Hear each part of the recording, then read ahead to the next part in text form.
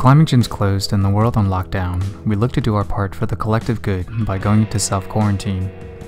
While this may be a time of stagnant uncertainty, it can also be a time for rebalancing and rebuilding. In the past year, I've grown into a better climber, but I'll also admit that I've declined as an athlete. Being focused on one sport has drawn my attention away from the things that got me here. Now, with this sudden abundance of time, I hope to reconnect with some familiar movement patterns. This video will go over a workout you can do at home with minimal equipment. The aim is to improve full body strength and mobility. That way, when this is over, we can return to the climbing gym as better functioning, well-balanced athletes.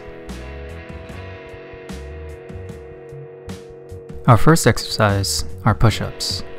Warm up in the top position with 10 external rotations of the arms, making sure the pits of the elbows face forward.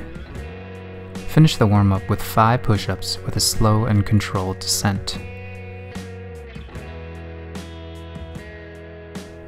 Beginners can opt for the knees down variation to reduce the weight. The further back you set your knees, the less support is given.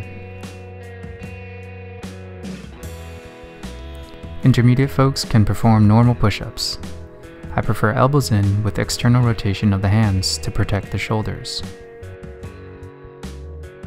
Advanced practitioners can do the lizard variation, which is a precursor to the one-arm push-up. From a regular push-up position, set your right foot to a position of 3 o'clock. We use the right foot to oppose the left hand, which will do the pushing. Make sure the toes are facing out instead of up.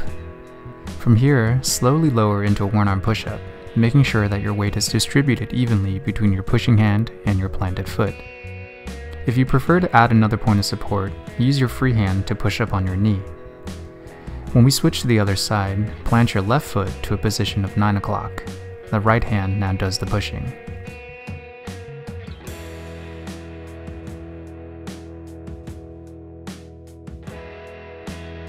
The next exercise is the handstand walk. We'll warm up by first doing some wrist circles, 8 in each direction. Finish off with a downward facing dog, opening the chest and shoulders. Find a wall with a decent amount of surrounding space and remember to remove your socks. Start in a push-up position and set your feet on the wall. Walk your feet up while walking your hands towards the wall. Make sure to maintain scapular elevation by pushing the floor away the whole time.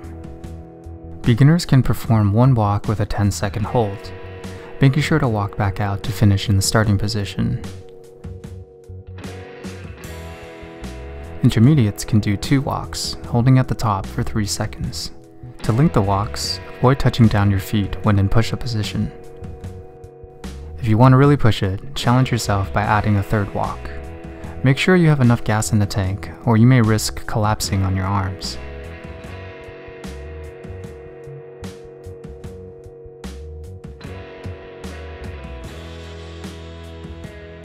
Bridge rotations are one of my favorite exercises as it focuses on full spine articulation while also opening the shoulders and chest. Start by warming up in crab position for 20 seconds. Focus on lifting the hips and keeping the torso parallel to the floor. Follow that with Sphinx pose, slowly retracting the scapula and gently opening the thoracic and lumbar spine. Set up for this exercise by standing 1 arm's length away from the wall. Place one hand on the wall and make a sweeping motion with the other arm before setting the second hand in line with the first, keeping your eyes on the hand you are setting down. Make sure not to sag your hips, using the bend of your spine to keep your body pushed away from the wall. Intermediate folks can transfer this movement to the floor. Perform up to a 3/4 rotation without setting down the second hand. Return back to crab position, switch hands, and repeat. Once you're comfortable with this movement, you can work on setting down the second hand and completing the rotation. Make sure to use the sweeping motion to both enter into and exit the bridge.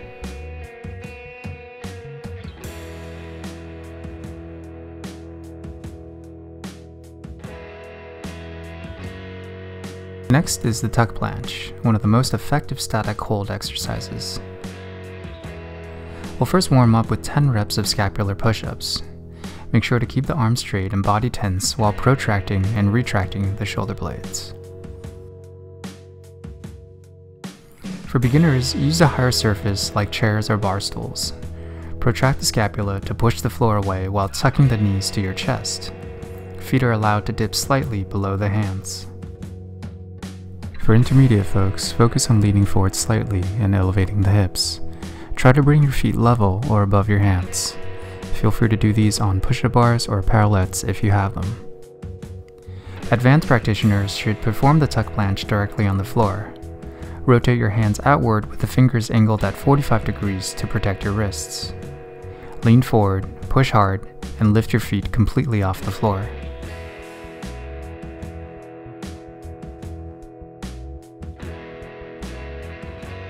We'll continue with static holds with L-sit next.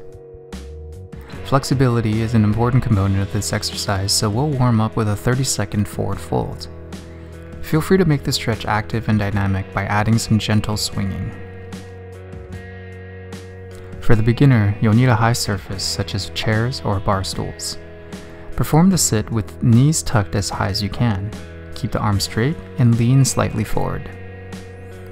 The next step is to straighten the legs. Flex your quadriceps and tighten your core. It's okay if your feet are slightly below the hands, as long as you maintain straight legs. The last step is to bring those legs level with the hands. This requires a high level of tension and compression. To help with bringing your feet up, fold deeper at the hips and lean forward.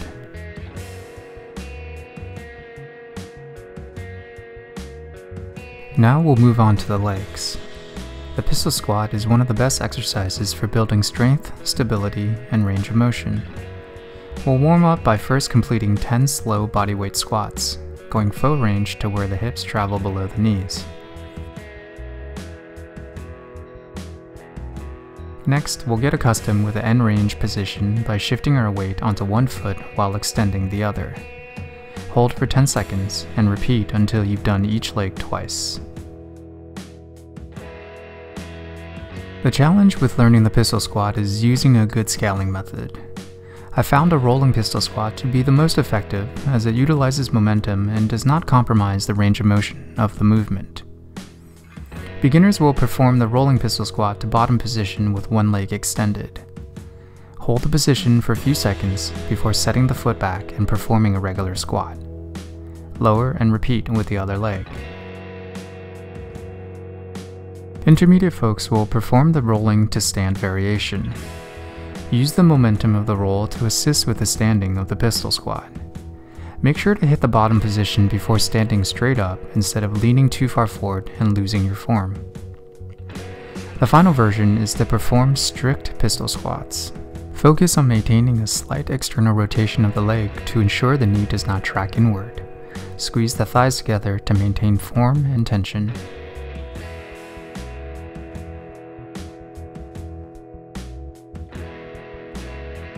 Pull-ups are the final exercise for this workout. We may not all have access to a pull-up bar at home, so this can be done separately when you go for your outdoor walk. Warm up by doing 5 slow scapular shrugs. Make sure to elevate and depress the shoulder blades fully, taking about 3 seconds per rep.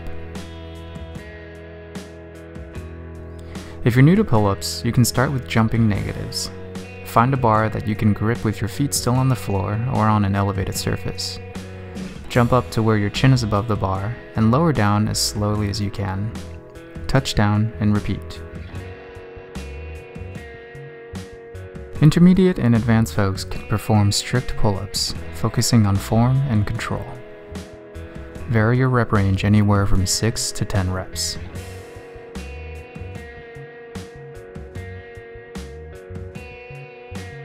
This completes the home workout.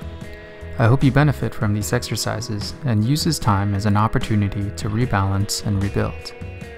Please stay healthy, take care of your loved ones, and until next time, move better, climb harder.